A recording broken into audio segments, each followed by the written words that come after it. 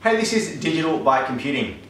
We're going to go through the basic steps on how to set up a basic home network. Now, if you're watching this, you may already have some form of a basic home network set up at home.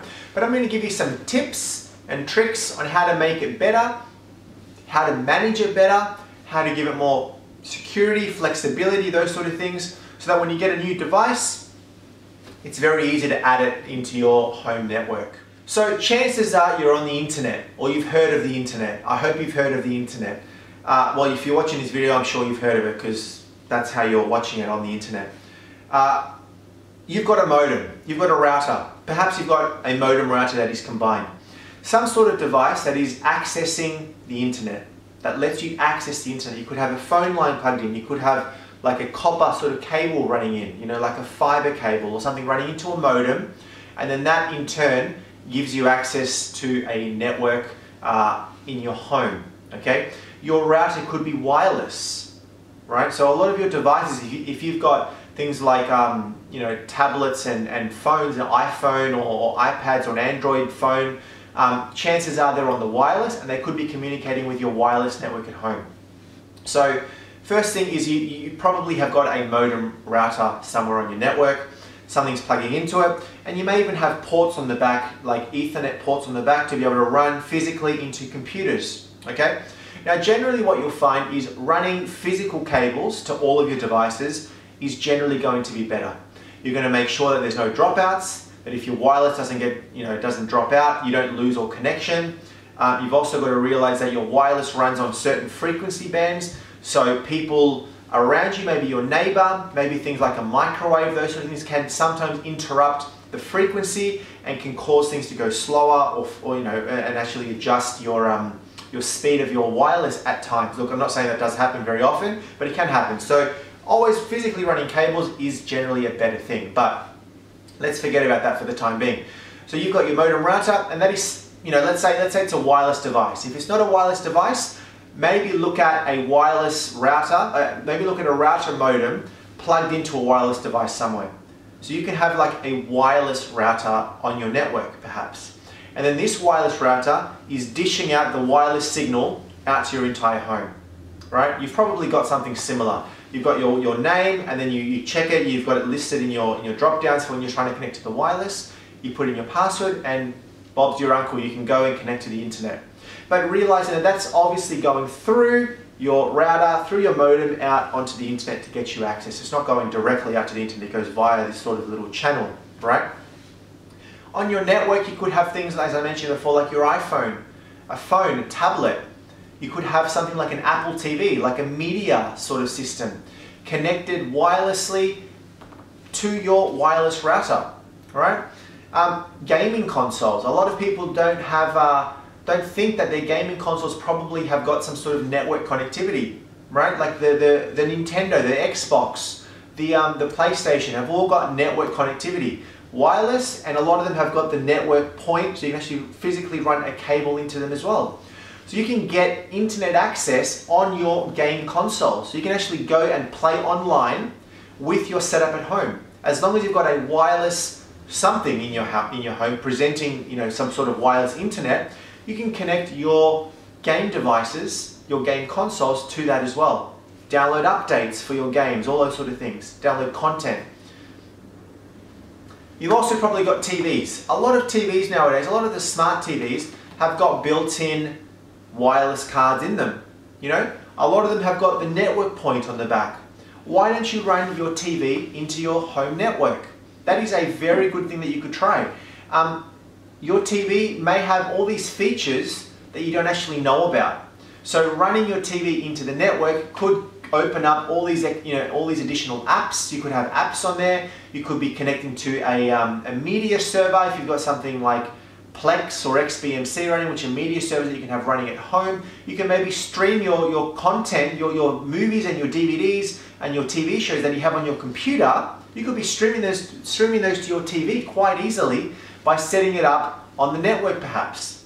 Alright. So if we're talking about cabled stuff here again, so we've discussed wireless and all your devices can be connected to your computer and your network and everything wirelessly, which is great. You can also all do it via cables, right? So there's a lot of different things that you can do. If you're going to be running cables throughout everything, you may want to get what's called a switch, which is essentially, you may have seen it, like you may actually have a router with some network points on the back. A switch is just a big brother of that. It could be an 8-port switch. You have 8 ports where you can run into it. So what you do is you run your TV into one port, you run your Apple TV into another port, you run your computer into another port, and then maybe your wireless router into another port. Because there could be instances where you have some devices out on your network, if we're talking about game consoles or television, something like that, that perhaps doesn't have a wireless card, but you still wanted to get internet access. You may need to run it physically with a cable, with like a network cable, right? So think about that. You may need to invest in getting some different network cables, some additional, they're called Cat 5 or Cat 6 cables, or Cat 6 are the newer technology, so go for a Cat 6 cable, which are generally they're the blue cables. They do come in other colors, but generally they are blue, and you can run those, all your devices, into switches and then get yourself access to the internet and your home network there. Other things to think about is if you've got a weak wireless signal in your home, it could be the fact that you need a second wireless router in your home. So if you've got, say for example, a double-story home in this case, you've got your wireless router is upstairs in your study or in your master bedroom. That's where you've got your wireless router set up. You go downstairs or you go into your backyard and you may not actually be able to receive the internet. Oh, I can't access the wireless. You could go out with your iPad and you can't surf the internet, or you've got a laptop, you go out and you can't surf the internet. Look at perhaps getting a second wireless device. You can actually have many, well, you can have a lot of different wireless routers all talking to each other.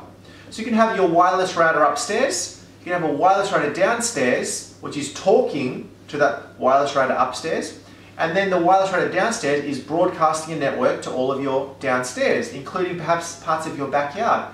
So you can easily access your network from anywhere you want, as long as you've got enough signal strength, okay? Things you can think about as well is if you're ever looking at designing a home, if you're building a home, look at perhaps running the cables behind your walls, all right? As I mentioned earlier, running with cables is a more sure bet that things aren't going to go wrong. Things generally going to work better. You don't have to go in and find your wireless and put in a password. Everything will generally work a little bit better if you've got wireless, if you've got wired cables, if you've got physical cables. So look at maybe running cables throughout your whole house to a central location, to a central switch or something like that. And look, that's a basic summary of a basic network setup at home. Okay, you've got your wireless router or your wired router, and that's all got all your devices plugged into that in some way or another. It could be completely wireless, or you could be running cables into it.